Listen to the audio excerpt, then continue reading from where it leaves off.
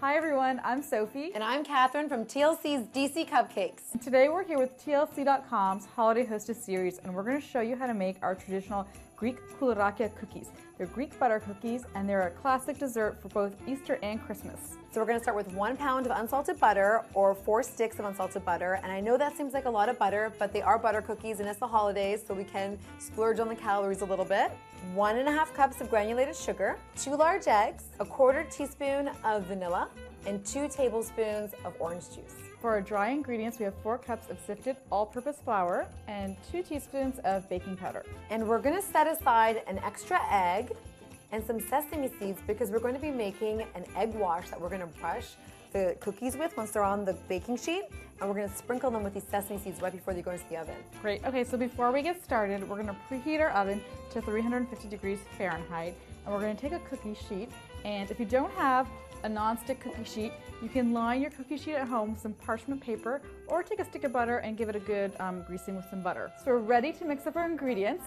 We're going to use a stand mixer, but if you don't have a stand mixer, you can always use a hand mixer as well. In goes the butter, all of them. And you may want to just give your butter a quick spin so you can soften it up before you add the sugar. Great, now let's add the sugar. Perfect. And we're going to mix this for 3 to 5 minutes until it gets light and fluffy. And Catherine, do you want to crack the eggs? Yep, but let's see if I can get no shells again.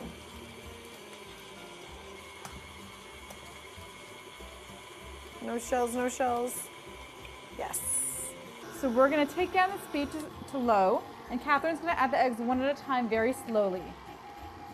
And then the last egg. And now we're ready to add our vanilla and orange juice. So while Sophie scrapes down the bowl, I am going to add the baking powder into the flour. Just sift. You want to make sure not to overbeat and put the mixer on high, because at this point, we should really start kneading it. Give it one final mix. I'm going to take now, I have a little mat that I'm using, but you could definitely use a kitchen counter. And I'm going to take a little bit of flour and just sprinkle it on to your kitchen counter. So you're going to want to fold and punch. Fold the dough over and punch it again with your knuckles, and then fold it and punch it until it all comes together in a big ball. There we go. Let's scrape that out. So now's the time where you want to take some extra flour and kind of sprinkle it on your baking area, on your countertop, or your mat, or if you have a cutting board, so that the dough won't stick. Sometimes your hands are going to get really sticky with this dough, so I'm going to need a lot more than that. So you're going to get some flour and get someone to sprinkle it on and just rub your hands together. There you go. I actually need more. Can you? I usually use a lot of flour. Here, I'll just do it like this. There we go. So you're just going to push. Smells so good. Roll it over and push it again. We're going to roll this into a big log like this, and we're going to let it sit on the counter for 15 to 20 minutes. Our cookie dough is now ready to use. It's nice and still soft, but it's not too sticky. So we're going to take a pinch off the end, and we're going to roll it in our hands. And you want to pinch a bit like the size of a large gumball. It's my kind of general rule, but you can definitely make the cookies larger or smaller. You're going to roll the dough in your hands, and the traditional shape for Koulourakia is either a twist or a wreath. So we're going to roll the dough and shape them into little twists. I'm going to start the egg wash. It's very simple. It's 1 egg. We're going to crack it. We're just going to whisk it up. And you're going to use this to brush on top of the cookies.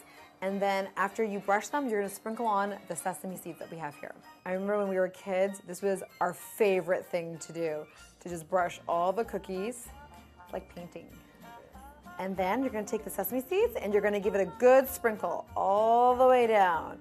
Perfect.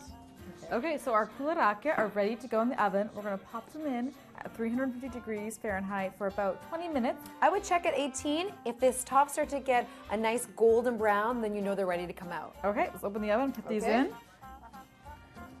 Great. And now we wait. I think we can check the oven. It looks like our Koulourakia are done. Let's get them out. Oh yeah, they are toasty brown on top. They're still a little warm, so you want to let them cool for a bit. And they look gorgeous. And we'll just put them on this little platter. You can mix them up with your wreaths and your twists. If you're doing a cookie basket to give as gifts over the holidays, you can add these in a little treat snack bag. The wreaths are super cute. If you want, you can put a little candy M&M in the center to kind of give it a little extra burst of color. Okay, let's split this one. Okay. Break it in half. Oh yeah.